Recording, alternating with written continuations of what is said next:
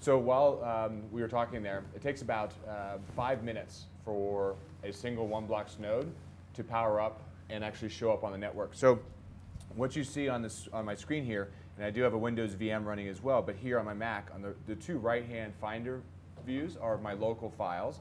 And I've just got a bunch of video files here on my Mac on the right-hand side. And then I also have on the left-hand side just the network view here, and this is the OneBlox 0069 that came up.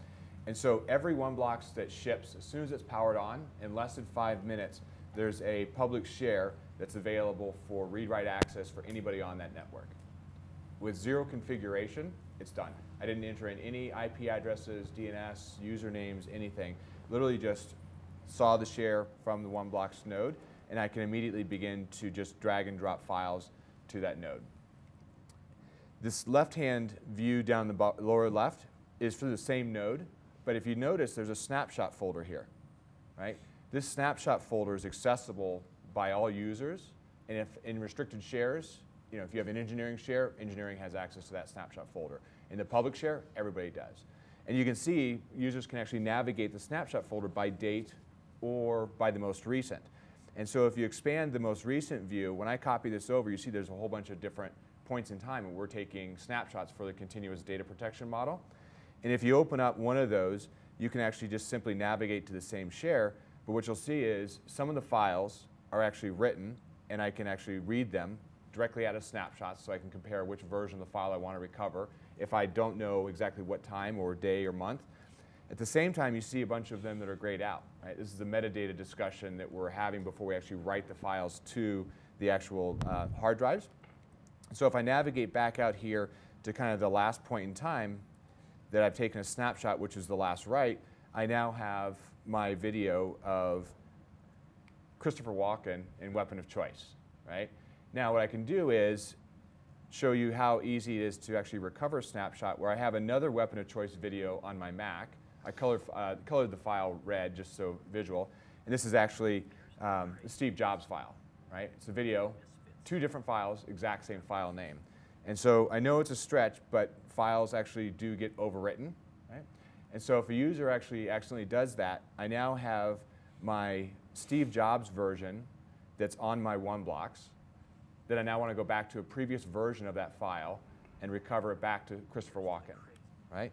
So literally now in the snapshot folder, you can, again, snap and browse by time or date. I now just create a copy of that and paste it back to any directory that I want to. In this case, I'm just going to go back to the original directory and replace the old file that I did not intend to write with the correct one that I actually want. And so now back in the primary volume, primary share on OneBlox, I now have Christopher Walken back up and dancing.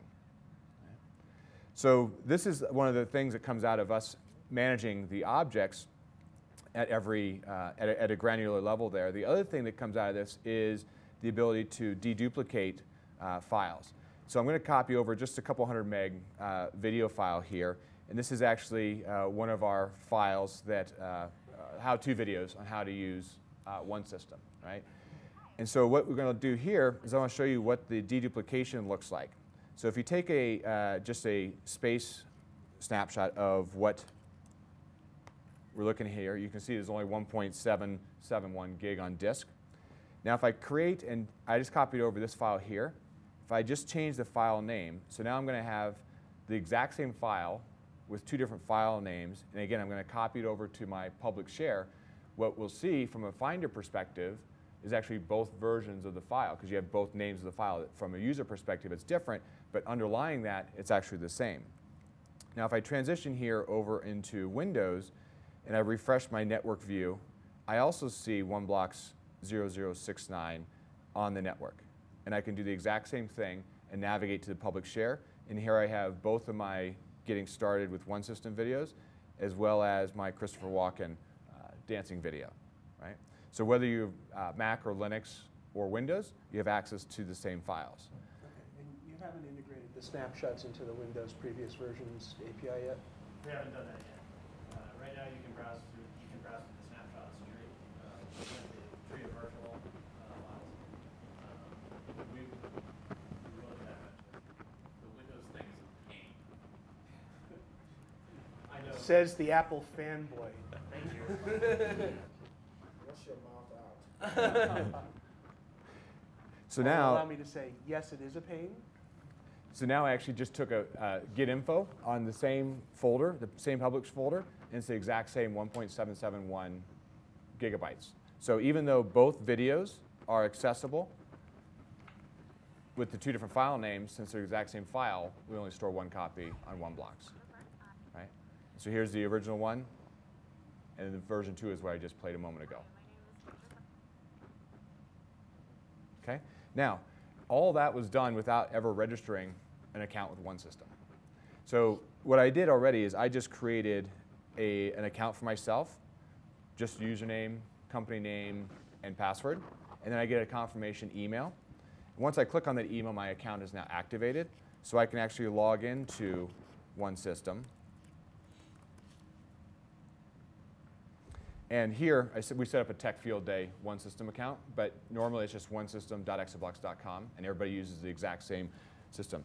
Now, what we did here is we wanted to make sure that we used a two-factor authentication method for people that say they should be managing the storage with who and what OneBlox they should be managing out on premises. And so we used and took the concept of Bluetooth pairing. And so now, with my OneSystem account that you see here, I'm going to actually discover the rings that my local Mac is on to be able to discern, should I be managing that OneBlox?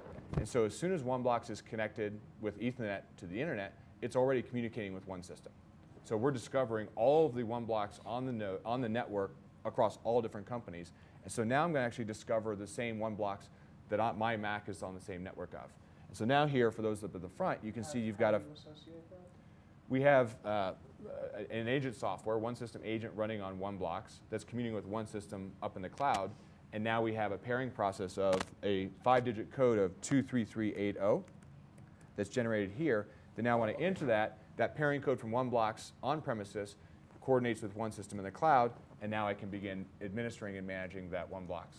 Right? But you have to look at the display. It's not available anywhere else. If you're local to the display, you can discern and read those 5 digits. If you're not local, you can enter in the public IP address that is displayed on the LCD of OneBlox to register it remotely. Yeah, but if I have to look at the LCD to see the IP address, I might as well see the 5-digit code. Or if somebody else is there, you can ping it. You can get access to the IP address in different ways, even if you're not able to read the LCD. It ping a DHCP leads, right? So you're probably, and if you're running DHCP, you're probably specifying your MAC address. Assuming the company that runs this equipment allows it to use DHCP, right, or whatever. So now you can actually just begin to do some of the simple management and accessing the files either Windows, Linux, or Mac. And so you can see my ring here, and I can begin to change some of the attributes of some of the default fields, right? And we can go with just Tech Field Day Bacon here, just for thing.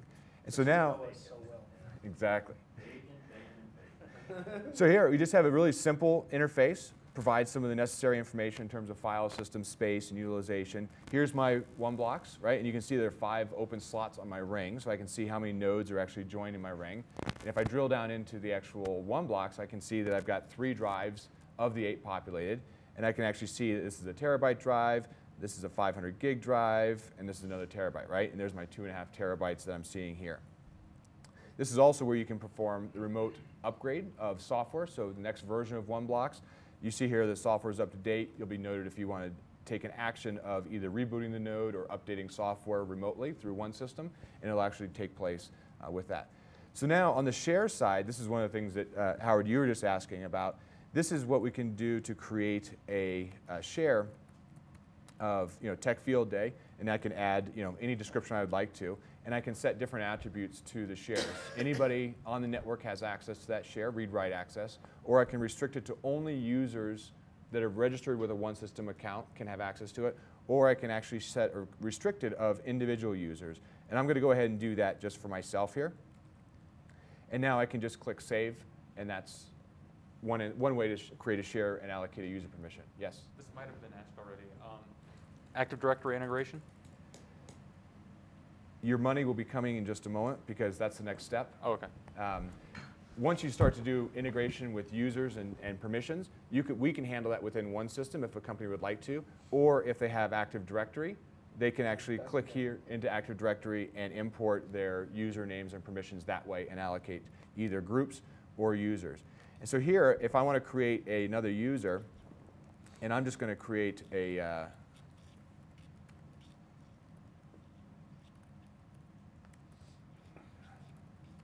just a disposable email, and I can give, again, access to different users, different read-write levels of permission to that user. So now this new user that I created, you'll see here in just a minute that, again, we'll use that same method of sending an email confirmation that user has to click on that authenticates them as a person, and then they have access to one system. And so now you see this one that I just created is still pending compared to my account, which is active because I've already activated that login. So now if I jump over here back to my network, I can actually see on the network OneBlox 0069. And now I'm actually able to see the two different shares that are available, public and tech field. And since I'm registered as guest, I won't be able to actually access the restricted share. And same thing on Windows. If you go back to Windows and navigate down into OneBlox 0069, you can do that as well. So now, one of the things that we're able to do with the method that Tad's talking about in terms of how we handle hashing and managing objects and auto-discovering, when you add a second OneBlox, that's going to add additional capacity to the ring. You can add additional capacity to the ring by adding an individual drive to a node or another node into the entire ring. And you can mix them at any point you want, right? The smallest starting point is a single OneBlox with 3 disk drives. And you can grow initially up to 6 nodes in a single ring. And with 48 disk drives at 4 terabytes, you're looking at 192 terabytes of raw capacity. The minimal increment is 1 disk. Yes. You can buy 1 disk. 1 disk. Any capacity, SATA, SAS, any manufacturer, mix and match within a node, mix and match across nodes in a given ring. And so now what is happening here is the second node is coming up, and it'll come up in about 2 to 3 minutes. The same thing is happening in terms of it's discovering and looking on the network for other OneBlocks. Once it sees the other OneBlocks, it'll automatically join that same global namespace that the first OneBlocks created, and you'll just have an increase in capacity for the entire ring. Okay, Sean, we got a couple of questions about Active Directory. Okay. Do I have to, so it's one system that's talking to my Active Directory, right? Yes. So I have to punch a hole through my firewall to allow access to a domain controller from the internet? No. No, No. definitely not. Let me take that one. Yeah, go ahead. Good, because we didn't like that idea. So the solution is that in order to register the OneBlox ring with your Active Directory server, this is the only step during which we need the Active Directory information. Post that step, then the OneBloxes talk directly to the Active Directory server in order to do the authentication. As one system, we don't know anything about any of your users. The only piece of information that we need in order to actually do that is we need to be able to actually register the OneBlocks with your Active Directory. So you're actually joining these to the domain? Yes. So this Active Directory config, it's simply the AD admin username and password in order to do the join. It's the piece that you need in order to do the join. Now, in order to keep that safe, in the cloud, we don't know your Active Directory password. What we do is we use browser-based encryption in order to encrypt it in your browser when you type it in. It moves through the cloud in its encrypted form. It's encrypted using a public and private key pair. The public key is a one-time use key that comes from the OneBlox device. So when you go to that tab and you say Enable Active Directory, the OneBlox device, which in order to actually register itself has to have your password, but the goal is to transmit that password so it's one system can never know it. So it's impossible for an attacker to get it. They would have to actually hack into the OneBlox, and that's the same as any other registration. You really do love your crypto. We love crypto. I mean, crypto really solves a whole bunch of problems. Just since we're on the subject. Yeah. I may have to get my money back. On the one system interface on the website, are you able to browse data? Today, no. Okay.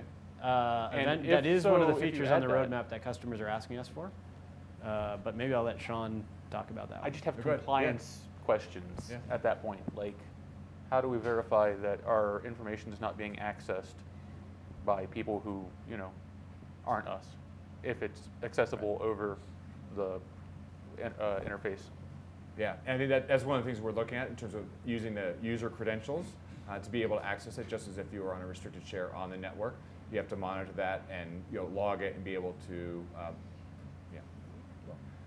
provide adequate information based upon that question, right? I mean, who's accessing so you're never it? planning on storing anything other than the metadata about the nodes themselves? That's basically. right. Think about just the management services running there and an access method to the information that's on the customer premises. You can think of one system in that case as essentially a proxy to get the browser back into the Which is OneBlox just room. why mentally I still haven't reconciled the fact that it needs to live in the cloud. I mean, I understand what you're doing and I understand why and the central availability and all that. I really do. I just like it. I see the path of all the credentials that are just going back to the systems themselves, and it just seems unnecessary. So AD does have a model for dealing with this, AD Federation. Companies are actually starting to use it and starting to integrate it. The end goal, of course, is single sign-on, right, for all the resources in your organization. And more organizations are moving to more and more cloud services for email, for project tracking, for blah, blah, blah, all this stuff. In that sense, that whole single sign-on problem is a set of problems that other people are working really, really hard to solve. And we get to ride along on that curve from the storage aspect, because we're the guys that are thinking about how to integrate that in the storage. Sure, but in those cases, I think most of the resources that you're accessing are also on the cloud, right? Like Office 365, stuff like that, which are providing really nice integration. Yeah. It's not like an end game, like, okay, this sucks now, even though I really loved it before. It's more like I just, So I think in some aspects, I'm old-fashioned in some ways. The way to look at it is we're looking at folks that have more than a 1 or 2 terabyte size storage problem. I would agree that for small size storage problems, the cloud is becoming maybe extremely well accepted and maybe the primary storage location where you have 1 or 2 terabytes. But if you have 200 terabytes and you're paying $1,200 per year per terabyte to store it in S3, and you're a small or medium business, that bill is absolutely enormous for you. And there's no way you're going to put 90% of your data up there. You want to put the hot data, the 10% of your data that's really super, super, super critical. That's the stuff that'll end up in the cloud in that model. Whereas 90%, like all those log files that you need to collect because you have to data mine them next year, you don't want to store those in Amazon S3 at $1,200 a year. The data that's not making you money. Yeah. Exactly. Yeah. So unfortunately, we're out of time, and so I'm going to leave this screenshot up. The second node is joining, and what you'll see here, there's a bad disk in here, intentionally, right? So we determine what's going on with the disk drives, and what you'll see over time is you'll see a red light, right? So you can see visually which drive is dead. You'll also see that within one system in the node view. You'll also see it transition to the file system is rebalancing. And so there'll be a yellow state for the nodes until the rebalancing and that movement of the objects. One copy of the first 3 objects on node 0069 is moved over to 0071, right? So you'd have 2 copies on one copy on the other. And at that point, you're just notified that there's a state of transition. You still have access to all the files, but it's just an influx process. And so I know that was a lot to kind of run through in a short amount of time, but I'd like to really thank everybody for feedback and comments and questions, and we'll certainly look forward to catching up tonight over cocktails. Thank you, guys. Thanks. Thanks.